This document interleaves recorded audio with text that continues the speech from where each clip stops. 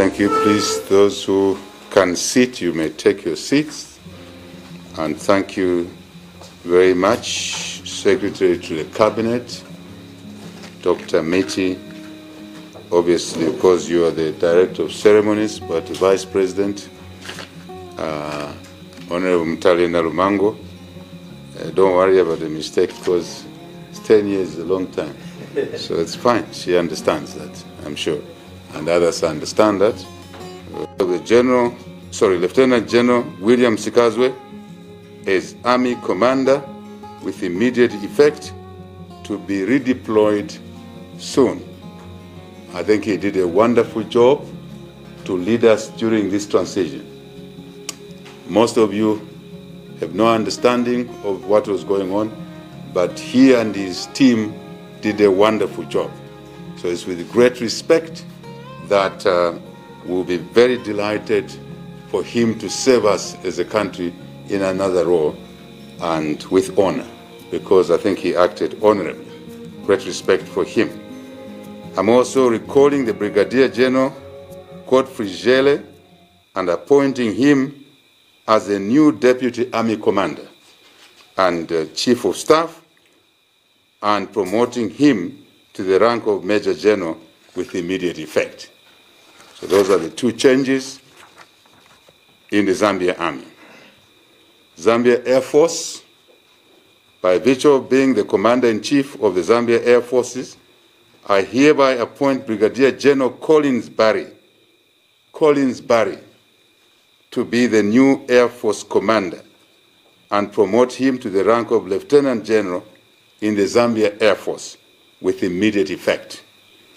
I have relieved with immediate effect the services of Lieutenant General David Michael Muma as Zambia Air Force Commander, and he too did a commendable job under very difficult circumstances. I'm sure you all know that, and he too will be redeployed to serve our people in a different capacity fairly soon. I'm also appointing Brigadier General Oscar Musitu Nyoni.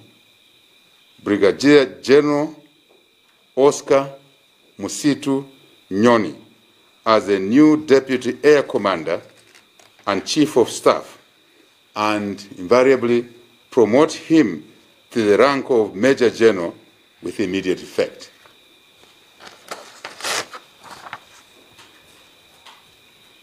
Zambia National Service. By virtue of my being the Commander-in-Chief of the Zambia Armed Forces, I hereby appoint Brigadier General Major Patrick Solochi to be the new Zambia National Service Commandant and promote him to the rank of Lieutenant General in the Zambia National Service with immediate effect. I have relieved with immediate effect the services of Lieutenant General Nathan Mulenga as the Zambia National Service Commandant to be redeployed later, and thank you for his services in that role. But obviously, there are other roles to be played. I'm also appointing a Brigadier General Reuben Mwewa. Brigadier General Reuben Mwewa as the new Deputy Zambia National Service Commandant and Chief of Staff, and promoting him to the rank of Major General with immediate effect. I have relieved with immediate effect the services of Major General Benson Miti as Deputy Zambia National Service Commandant and Chief of Staff, and he too will be redeployed. Zambia Police. Zambia Police. By virtue of my being the Commander-in-Chief of the Zambia Armed Forces, I'm recalling Mr. Remi Kajova and appointing him to be new Inspector General of Police Service. Mr. Remi Kajova to take over as new Inspector General of Police.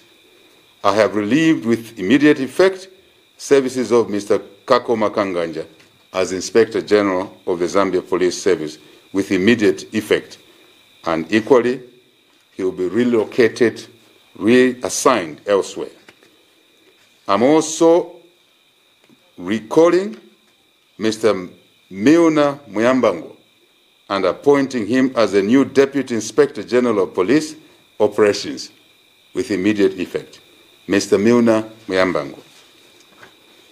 Within the Zambia Police Service, I'm appointing MS Doris Nayame Chibombe as the new Deputy Inspector General of Police Administration with immediate effect. MS Doris Nayame Chibombe as Deputy Inspector General of Police in charge of administration. I have relieved Mrs. MS Charit Katanga as Deputy Inspector General of Police Operations with immediate effect. I have relieved services of Mr. Richard Mwene as Deputy Inspector General of Police Administration with immediate effect. So Madam Doris Katanga leaves the Deputy Inspector Generalship Operations. Mr. Richard Mwene, too, leaves that portfolio and leaves it to the colleagues that are assigned above. Further, I'm relieving all commissioners of police from their duties with immediate effect.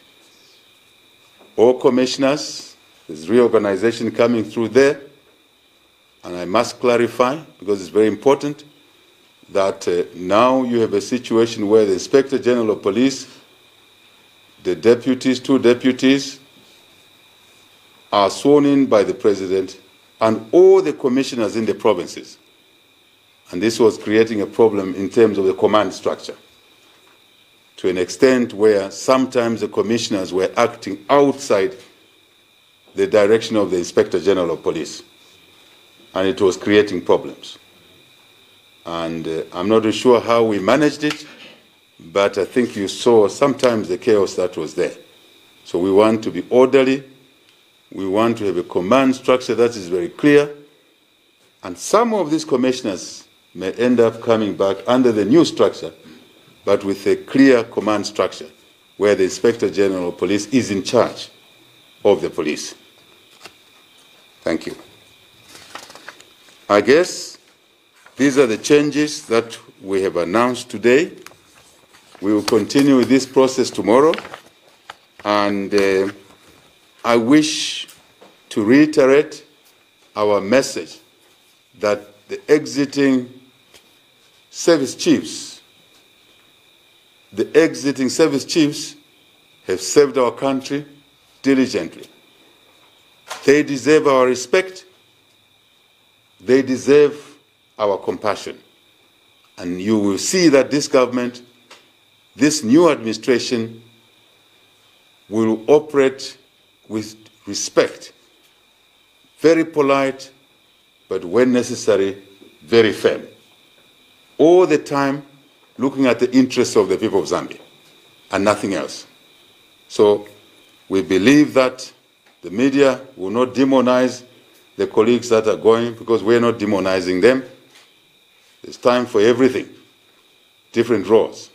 We all move in. Yesterday or the day before, there was a president taking retirement. Today, there's a new president. Couple of years, who knows? One of you journalists may be the new president of this country. And then life goes on. But we maintain respectability, mutual understanding, all in the service of society. And for the incoming service chiefs, we urge you to understand why you've come in. People of Zambia, all the time.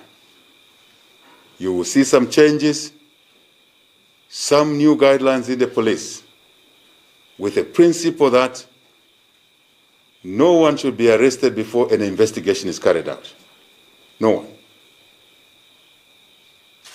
When somebody is arrested, because there's been an investigation, the police must give police bond where it's applicable. and is not a security risk, it is not a matter that will lead to breakdown in the rule of law and order. Very important. I think most of you understand why I'm saying what I'm saying. And the police must take those arrested to court within 48 hours. That's a legal requirement. Anything above that, we are transgressing the rights of citizens. In policing, in security, in ensuring law and order, we must also respect human rights, liberties, and freedoms. I think journalists, you like this. I know you like it. I know what you've gone through. Then, the judicial system, when a matter is taken to court, must grant bail. Must grant bail. Again, where there's no security risk, where there's no risk of crossing over to a breakdown in the rule of law, and bail conditions should and will be relaxed. So that's not the reason people remain in detention when their offense is bailable. So they will be able to get bail, conditions that are fair, that respect the rule of law and the rights of citizens. But that's not to promote criminality. Because where your rights end, someone else's rights start. So you can't step on other people's rights. That's why the police service will be there. I spent a bit of time, Vice President, Secretary to the Cabinet, so I can clarify what this new dawn means. This freedom. When we were campaigning, you saw songs, young ladies used to sing and dance, freedom is coming. Freedom is coming. This is it. This is the freedom, but within the rule of law. So essentially, I had to explain this so that it's understood properly. But that would be no reason for police to say, the president said, do not arrest people. I didn't say that. I said, do not arrest people without investigating to determine whether they've committed a crime or not. Equally, members of society, community, Vice President, Secretary of the Cabinet, cadres will not be allowed to attack police officers. They will not be allowed to attack police officers, as what happened in Lusaka at one of the police stations. That too will not be allowed, because that will be now transgressing on the rights of policemen and women, men and women in uniform who are serving under very difficult times. I guess that is enough. That's what I wanted to say. Thank you very much for listening. We wish you well tonight, tomorrow, going forward. It's a new dawn. It's freedom. Freedom to be responsible, freedom to enterprise, freedom to be supported by your government, freedom to know that you have to do something for your own country, not always asking your country to do something for you. Then we meet in the middle. You will see a better country a few years from now. That's a promise. That's a commitment. I thank you.